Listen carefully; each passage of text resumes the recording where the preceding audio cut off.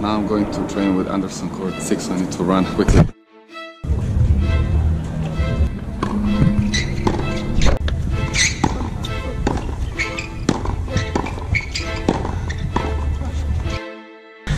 then I'm gonna do some serves. I'm gonna serve to Kevin.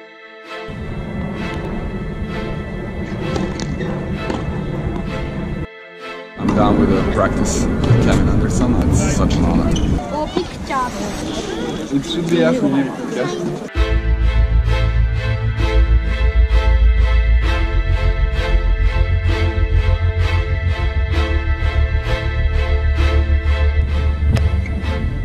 Hey, what's up guys? Welcome back to another TENFITMEN video. And this one was recorded on October the 7th, 2018 during my training with Kevin Anderson. And here at this moment I was just waiting for him to do some warm-up. I was extremely excited. I remember very well I previously finished the training, I think, with Taro Daniel. This was my second day at the Shanghai Masters 2018, and I was super excited and of course nervous. I was just waiting for him to finish his warm-up. I was kind of ready, but I still wanted to, you know, keep myself on a certain level of being prepared, being ready. I was definitely watching him doing this interesting warm-up, and it's amazing to have this record as well. You can also see how he does this like shuffling and different kinds of exercises before his training. But yeah, one thing I noticed with Kevin Anderson is he was extremely focused and professional. Here I'm doing some of this explosive forehand and backhand just to get ready.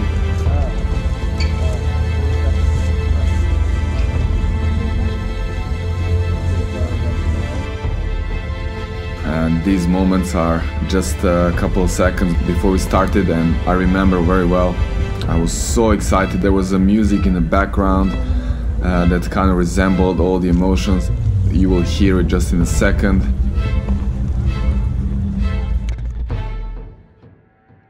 Right here. So these are some of the first shots we hit, and the music was kind of making me even more excited, and I remember the adrenaline was like unbelievable.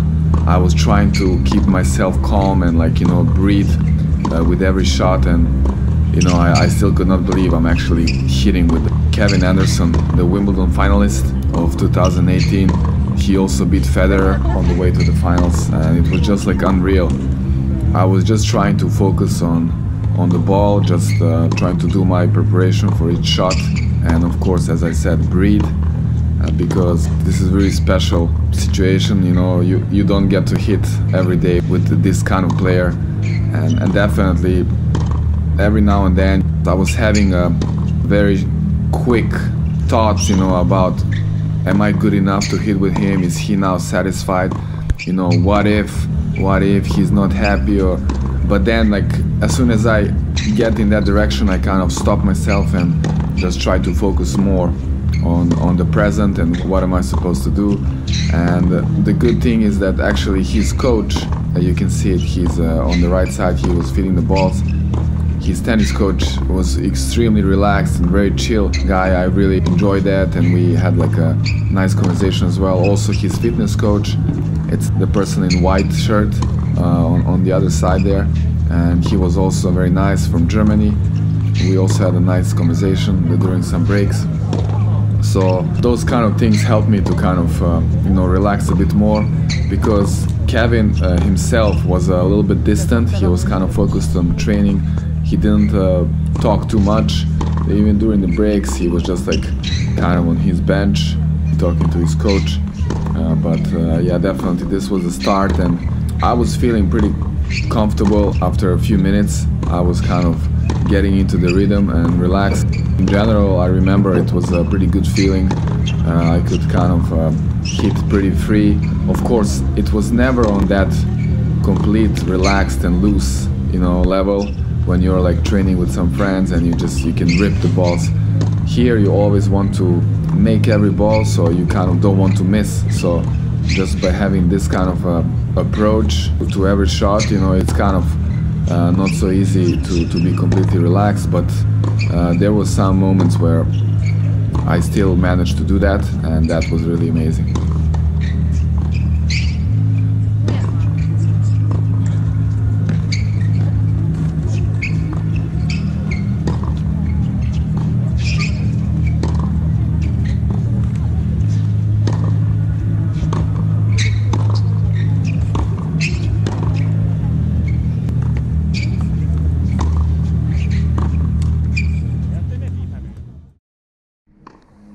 So here there is just a little bit different view from the side, and you can see how the balls were actually going.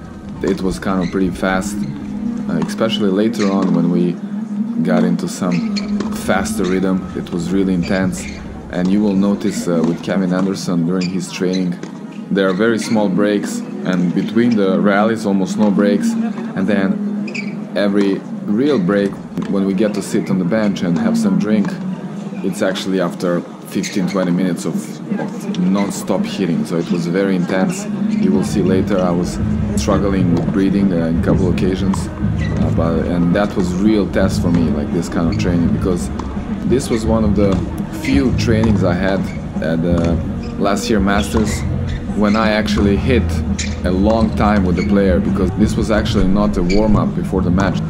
This was an actual training. This one lasted almost 1.5 hours, and it was extremely intense. Now here you can see it from a little bit different angle.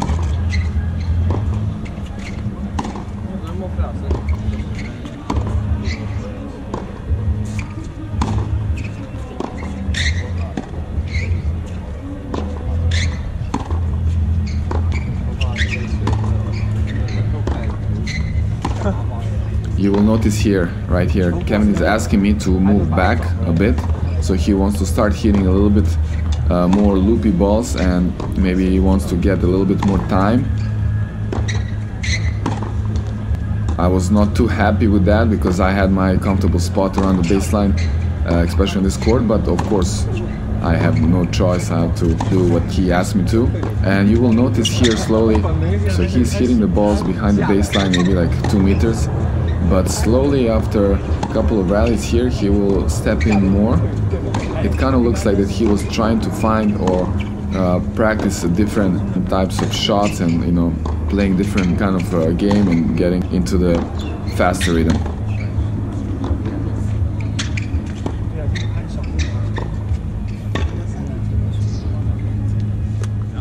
I think right here he will start, as you can see, closer to the baseline, and he will try to take the ball earlier, which actually I preferred more on this surface. It's kind of, for me, easier to get this rhythm, and the balls are going faster, and you kind of spend less energy for these shots if you take them early. But of course this is much tougher because you need to have a very good hands and perfect timing. That's why Roger Federer is so good with that. Yeah, and you can see how Kevin is very focused, as I mentioned, and there's not many emotions there. It's almost like a machine, just doing his thing, and the coach is there just as a support. Later on he might say a word or two, but nothing major.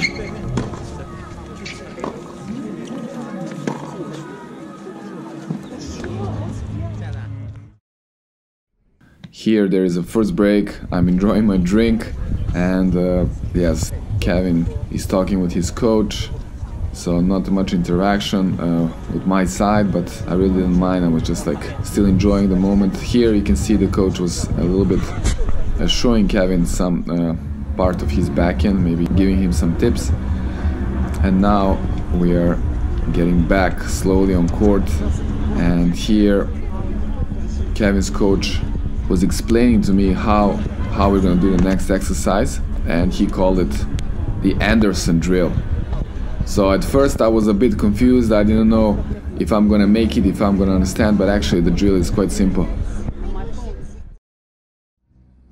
So basically Kevin is going one cross court, one down the line on the forehand side, and on the backhand side he will go 2 cross courts, 1 down the line, where my job is only to hit cross courts all the time.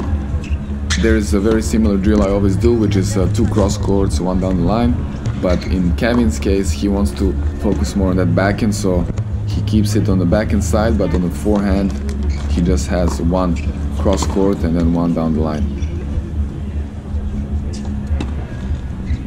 And you will notice here, this was also very intense. We almost didn't have breaks here. This drill lasted for I think maybe 10-15 minutes. Here we will show you just some moments of it. Again, some tips from coach. It's one thing to hit from one spot with these players. Completely other thing is when they start moving you and when you also need to direct the ball at certain areas.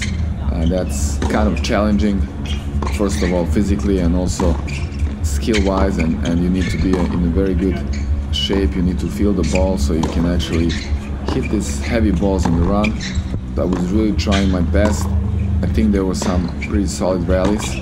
Of course, it was not on the level as maybe Kevin will have if he played with Djokovic or some of these guys, but like this point was pretty good, and I think Kevin was pretty happy with that.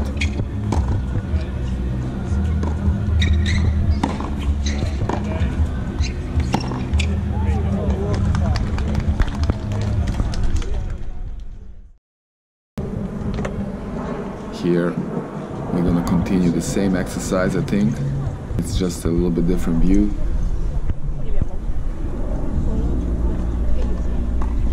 I remember I just focused on breathing here. I was trying to get as many breaths between the rallies because it was extremely intense. And here I even forgot that he needs to hit another extra backhand. But I think after this I was fine. Here it was interesting that Kevin's coach asked me to actually start every time with the forehand so I can be a little bit more aggressive on that first ball. It was very intense, as you can see. Some shots, it was I was pushed to the limit. I was trying to get all these balls.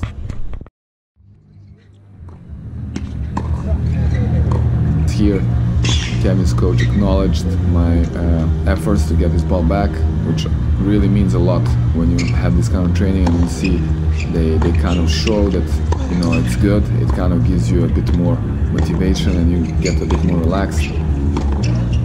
And you will see here how intense this was. It's like, even for Kevin, he was not able to control the ball perfectly all the time. This was an interesting moment. I wasn't sure what was wrong, but again, it was only that Kevin wanted me to start with a forehand, even though that previous backhand was a pretty good shot.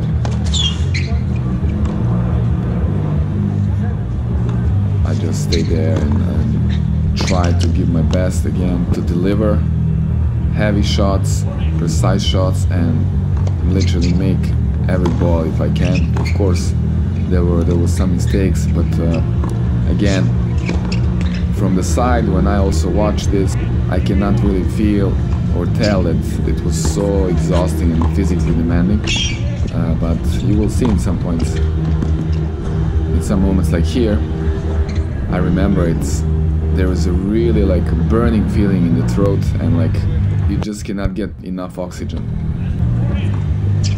Because these are the moments where, not that you're just physically so challenged, but it's also all the adrenaline and all the pressure, everything makes your body more exhausted, and of course the excitement.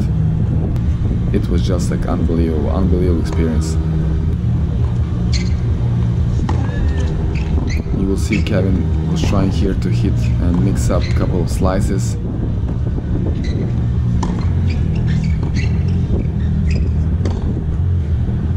He was discussing with the coach how to do it more correctly.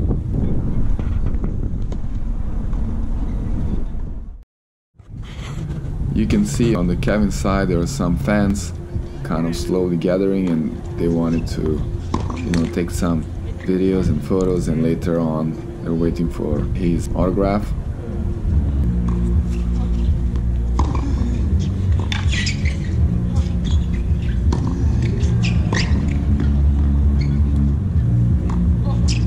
In this case I hit that forehand, because they told me I can hit anywhere the first ball, so sometimes it was just like a winner. Kevin was not expecting a certain side, but you will see here he was trying to work on that slice, and later on when we change sides he will continue with the work on slice. In general we were still doing the same exercise, so he would hit 2 times on the backhand cross court and then 1 down the line, and when he gets forehands it will be 1 cross, 1 down the line.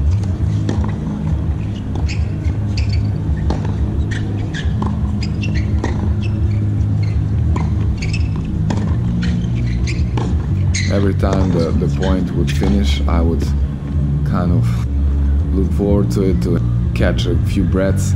Like here, I was hoping for a longer break, but then they said immediately, let's go for 1 more rally, and I had no choice. I had to step up. I had to like fight through. It was, but as soon as the rally starts, you just like start running and you forget about being tired. Here finally they called for another break, so I had time to take a drink and relax a bit, walk around. Remember here I was really struggling with breathing, as you can see, and then I used the chance to actually talk with a fitness coach. Maybe as I recall, I asked him something about this being so physically challenged, you know, with breathing, and maybe how I can improve that. I mean, of course I know I need to do more of this interval training. Now this is the part where we were actually doing only the backhand cross courts, and Kevin was focusing mostly on slice, and I was just hitting mostly topspin, but also sometimes I would hit slice. You will see that at this point Kevin was a little bit struggling with his backhand slice. You would expect this kind of player to play almost without mistakes, especially in the training. Now I don't know if he was trying to work on something specific on the slice, but actually this rally was pretty good. But you will see that he made a couple of errors afterwards, and then he had to discuss with the coach about it. I was just focused on my side, and I was just trying not to miss and hit every ball, keep going all day if necessary. And with Kevin that's the case. He's type of a player who's like working like a machine. And I remember one match I watched him was in Wimbledon when he won some marathon match. I think it was against John Isner, actually the same year, when they went on and on with those big serves, and he just looked like a machine. He was just going for the next game, for the next serve, on and on and on. And then that's the case here.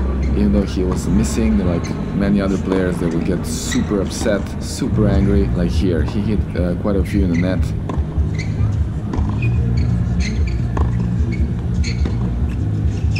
Yes, he made some reaction here, but there was his coach again trying to give him some tips, and Kevin would just like keep working on it. There was not much negativity. He would just focus on the next rally.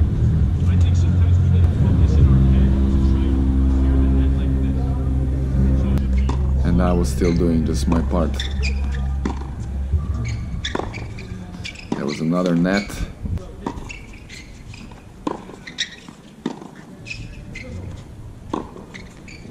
At that moment I was not distracted by his mistakes. I was just focused on my side, and I just wanted to deliver the best tennis and the most consistent shots as I can, because I know that's what they need. But in this exercise it's actually not easy, because Kevin was mixing this very difficult slices with some topspin. It's very tough to keep this ball always in court. But as you can see, Kevin was also struggling. I gave him some quite deep shots there.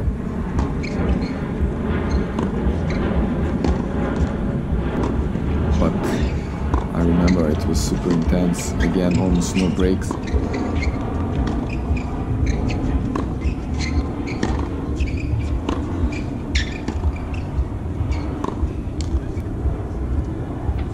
So every time after not the greatest set of rallies, Kevin would take a short break and try to reset and refocus, reload, and move on with the next rally, completely focused and determined to get it right, which is definitely a trait of a champion.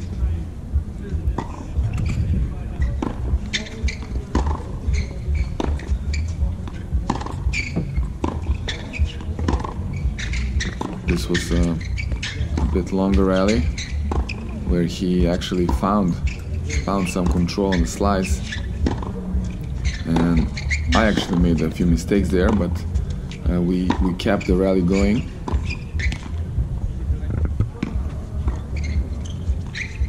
Which was good.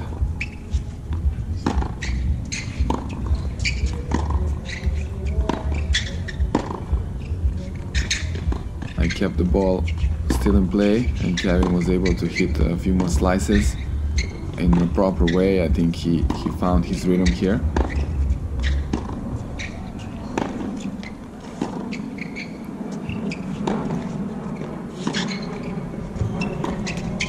And finish with this shot. That was amazing.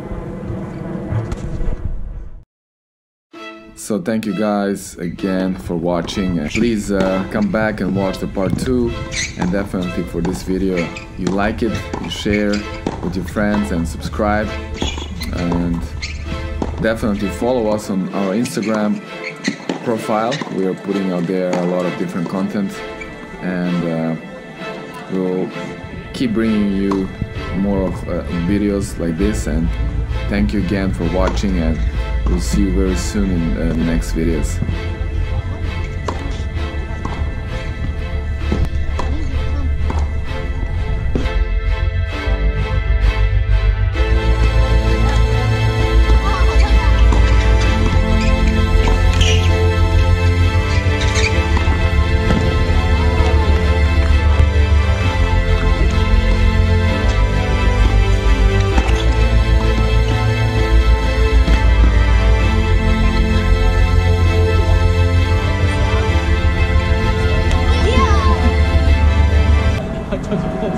He didn't even move. I was expecting him to catch it.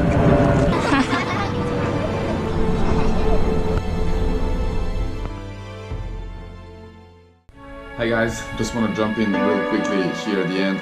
Thank you so much for watching our videos and for all of your engagement. It really means so much to us. And just want to say, if you really enjoy consuming our content, and if you support everything we do, and you maybe want to kind of contribute to our TENFITMEN team, you're very welcome to visit our Patreon page, and I will put the link somewhere here, and I will also put it down below in the description. Over there you will see that we have many cool projects and ideas in our minds, and we are really looking forward to it. And then with having you as our wings, we will be able to get there much faster and actually make all this journey closer to you and share all these amazing moments with you. So please go there and check out our page. Once again, thank you so much for watching us and for following, and we'll see you very soon in our next video.